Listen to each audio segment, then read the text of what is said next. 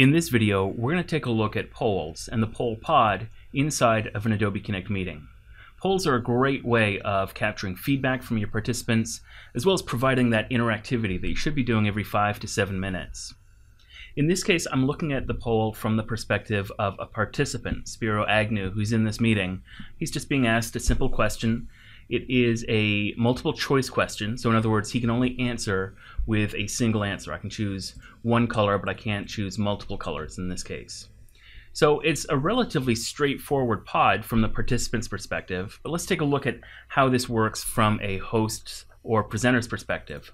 I'm going to move over to my host view, and you can see that as a host, there's a lot more information available to me. I can also answer the question as a host. I'm going to go ahead and answer blue as well. Spiro and I are thinking alike in this case. I can see the results of the poll. So in this case, that I can see that 100% of the participants have answered blue as their favorite color. And I can see that both as a percentage as well as a number to see how many people have answered what. And I can change the view of that, by the way, by going into the pod options for this poll and choosing the results format. And that shows up as either percentage, numbers, or both, which is how we're displaying it now. This is only showing up, in this case, for the hosts and presenters in the meeting, though. If I go back to what Spiro is seeing, he is not seeing how people have answered this. If I want to share the results with the participants in the meeting room, I can do that by clicking on the Broadcast Results checkbox, and that will share those results with the participant. Let's go back and see Spiro's view of the world, and he can now see both the percentage and the number of people that have voted, because that's how we've chosen to display the results. There are a few more options that I've got, though, as the host of a meeting. For example, I've got a button here called View Votes, and this button allows me to see how people have voted. So it shows me all of the attendees that have used the poll pod and how they've answered. If I go back to the poll, you'll notice I've also got the ability to edit the poll question and end the poll. And once I click End Poll, the poll now closes for voting. So what Spiro sees is that the poll is closed. He still sees a very faded view of the poll pod, but he's no longer able to interact with it. To add a poll, you can simply go up to the Pods menu, click down to the Poll section, and click on Add a New Poll. You'll notice that all of the previous polls I've used in this meeting room are still available for me. That means that you can create your polls ahead of time. These persist just like every bit of content in an Adobe Connect meeting room.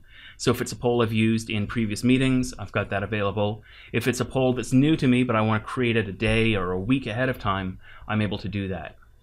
In this case, I'm going to add a brand new poll. And let's make this a little bigger. I'm going to move this first poll up and resize it a bit because I'm sharing my screen at a fairly low resolution. And we'll add this new poll pod. So there are 3 different question types I've got available to me. I can create a multiple choice question, and that's exactly what we were looking at before. It's a series of radio buttons that I can select. I can choose a question where someone can answer more than a single answer. So it's a multiple answers question.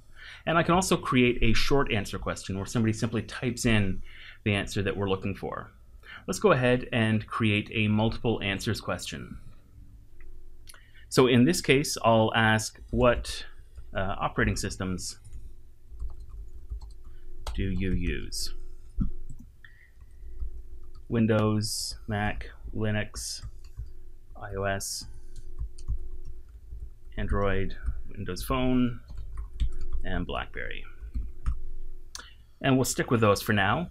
I'm going to click on Open to open this poll up, and you'll notice now instead of radio buttons, I've got checkboxes. And Spiro over here on the participants view has got the same thing. So he can select, for example, multiple checkboxes.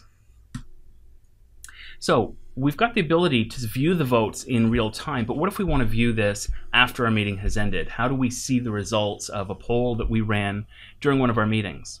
To do that, I need to access the meeting information reports. And we can do that by going up to the meeting menu and clicking on Manage Meeting Information. That's going to open up our meeting information in a browser window. And from here, I can click on the Reports link to go over to view the reports for all of the different meeting sessions I've held inside of this meeting. And you can see here, I've actually got 6 unique sessions. So I've used this meeting room at least 6 times. And if I want to see the polls for one of those sessions, I can click on the By Questions link, and that'll take me to all of the different polls that I've used. And you can see here's the last one, the What is your favorite color? I can view the answer distribution to see how people have responded. In this case, it's 100% blue, which is number 2. That maps to the orange color in here. And if I click on back, I can also see this by the user responses. So I can see how Spiro answered the question, as well as how I answered the question. But we actually had a second question during our poll meeting. If you look back in the Connect room, there was a second poll that doesn't seem to be showing up in our reports. And that's because the poll is still open. We need to end the poll before it will appear in our report. So let me go ahead and do that now. I'm going to click on End Poll. You'll notice I can reopen it now that it's been closed. I can reopen it at any time. And now let's go back to the reports that we had open. I'll click on that Reports button again just to reload it, and By Questions. And now you're seeing that what operating system or what operating systems do you use? And I can go and view user responses, and I see that Spiro selected both 1 and 3 as an answer. So that's how we can access those reports after our meeting has ended.